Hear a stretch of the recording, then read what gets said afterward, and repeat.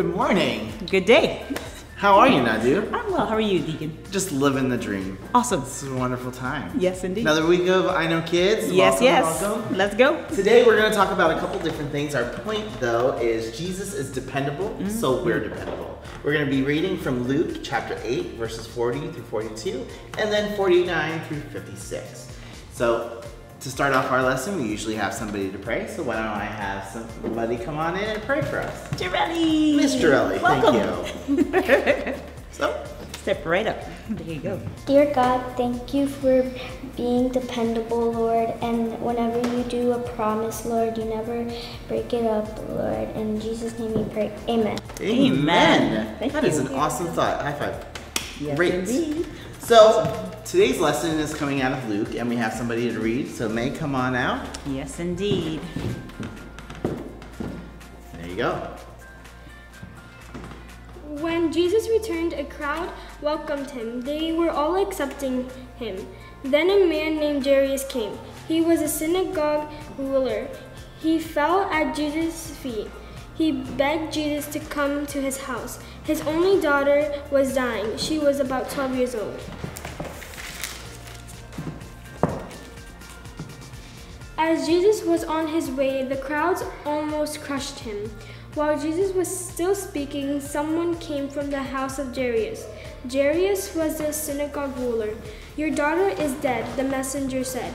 "Don't bother the teacher anymore." Hearing this, Jesus said to Jairus, "Don't be afraid, just believe. She will be healed." When he arrived at the house of Jairus, he did not let everyone go in with him. He took only Peter, John, and James, and the child's father and mother. During this time, all the people were crying and sobbing loudly over the child. "Stop crying," Jesus said. "She is not dead. She is sleeping." They laughed at him. They knew she was dead, but he took her by the hand and said, "My child, get up." Her spirit returned, and right away she stood up. Then Jesus told them to give her something to eat. Her parents were amazed, but Jesus ordered them not to tell anyone what had happened. Fantastic. Thank you, May. Reading. Thank you very much. Really appreciate it. So, Miss Nadu, we're talking about Jesus being dependable here. Amen. And there's a lot going on in this story. So Yes. you have Jairus who's going up to him in faith and saying, "Lord, we need you to heal her. My daughter's sick." Jesus says, "Sure, let's go do it." Yes. On the way, and the part that we didn't necessarily read from Luke chapter 8, Jesus actually heals somebody else who was like desperately seeking him. Wow. So he heals her, and then right after, Jairus gets this information that the daughter has passed. So don't even bother the teacher, it's all over. Wow. But Jesus says something, and so what we're talking about here is being dependable. So for me, that means Jesus will follow through. So Jesus said, we're gonna go and heal. This whole thing happened, they found out that she had passed, and Jesus said, nope, we're gonna keep going. So let's keep going. Amen. So Amen. when you think of somebody who's dependable, what qualities are you looking for? Wow. Somebody who's dependable always shows up.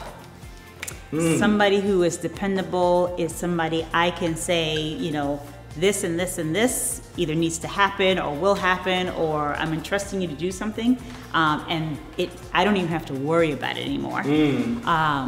Somebody who's dependable is often also prompt, meaning they're on time, right? And somebody who's dependable is, of course, did I already say trustworthy? Trustworthy is helpful. Trustworthy. Absolutely. They're trustworthy. Oh, that's so important. If you're trustworthy, that means when you say you're going to do something, you are going to do it. Absolutely. So it's almost like an Instapot. You you have a particular recipe, it works every single time. You just press the buttons in the right position and it all works. So a person obviously is much more complex than an Instapot. Yeah. It doesn't work with that. So these qualities are really great qualities to have at all. If I'm looking for somebody who I want to employ in my job, I want somebody who does all these things too. Yes. So Jesus is dependable for us, and it's not just for our material goods, so for jobs and things like that, but also, I mean, Jairus is literally looking for his child to be alive. Yeah. So we can trust that Jesus is going to do what he says he's going to do. Amen. So in the Word of God, there are tons of promises for believers. Amen. So when we see those promises, we can take that to heart and say, Jesus is going to make it happen. Amen. Absolutely. Amen. So what we hope that you come out with today is that we can trust what Jesus says he's going to do. Amen. And then when somebody else is asking us to do something, it's incumbent upon us. We need to do this to be dependable for them. Amen. So Miss Nadu, when you text me and ask for certain things, I got to show up with them. Amen. Because I said I'll be dependable for you. And the same goes for you, Deacon Derek. Amen. Amen. Sounds good. So we have a little video to talk about that little topic. So let's watch that now. Today, we're visiting the Chamanuka Nature Reserve in Zambia, Africa. A reserve is an area of land where the animals are free to roam and are safe from hunters and other dangers. Chamanuka has over 72 different species of animals in the park. Animals like elephants, giraffes, and zebras. This is Jinvis. He's one of the caretakers on the reserve. He's responsible for making sure the animals here are taken care of. He makes sure they're healthy and that the animals have the right foods to eat. He also helps make sure that the animals have the shade they need to keep cool on a hot day. The animals in the reserve depend on him. Today, his two children, Richard and Yvonne, are joining him on the reserve. But first, they need to take care of some chores at their home. Richard cleans his room, and Yvonne sweeps and mops the floor. Richard spends some time reading the Bible, and then he takes care of the chickens. Yvonne cleans up the kitchen and prepares breakfast. She joins her brother to help feed the chickens, and then they water the plants around the house. Their parents depend on them to do their chores. When the chores are done, they head to the reserve. It's important to Jinvis that his children know why it's important to take care of the animals. Their first stop is to check in on an elephant. This elephant was rescued and brought to Chamanuka, so it's used to people. If this was a wild elephant, you wouldn't get this close to it. Jinvis tells Richard and Yvonne about the elephant and does a quick inspection to make sure she's healthy. Everything looks good. Back on the trail, they travel to another part of the reserve. Soon they see giraffes. These are Yvonne's favorite animals because they are so tall and graceful. The reserve is a great place for the giraffes to live. They have plenty of tall trees that provide food and shade. It takes a lot of work to make sure the reserve has everything that the animals need to survive. Jinvis is dependable and proud of the work he does. As they travel through the reserve, they see zebra, impalas, kudu, wildebeest, and many other animals. All the animals are doing well. This reserve also has cheetahs. Jinvis helps take care of them and educates people on why cheetahs are important animals. Even though these cheetahs are used to being around people, they're still wild animals and can be dangerous. On the reserve, the cheetahs depend on Jinvis and the other workers for their food. Because so many animals depend on Jinvis, he has to be dependable. He comes to work when he is supposed to. He learns about the different animals, so he knows how to take care of them. Jinvis works hard, even when it's hot outside.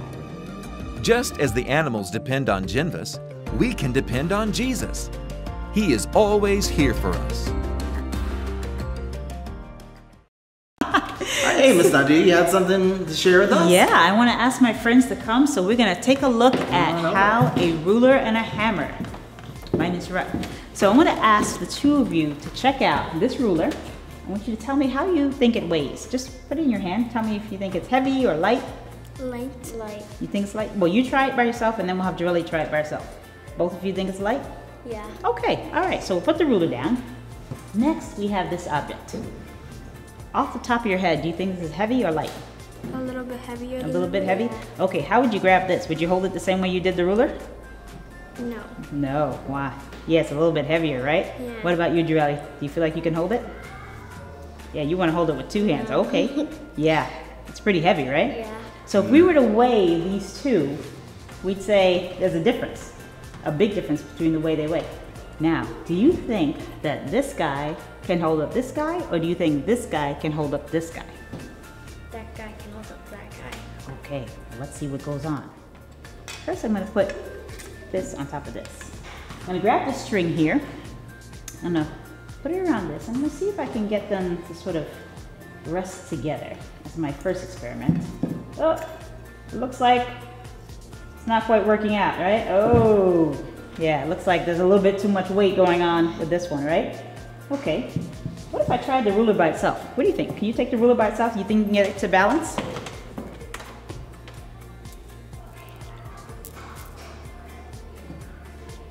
No. Oh, wait. Close. Okay, let's see, let's see. Oh. Almost, almost. Ooh.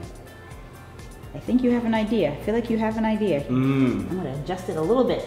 Let's see what happens if you hold it. Oh, look Whoa. at you. Look at you. You got it to weigh in the middle. It shifted a little bit, but I saw it. It was in the middle. Nice. You got it to balance.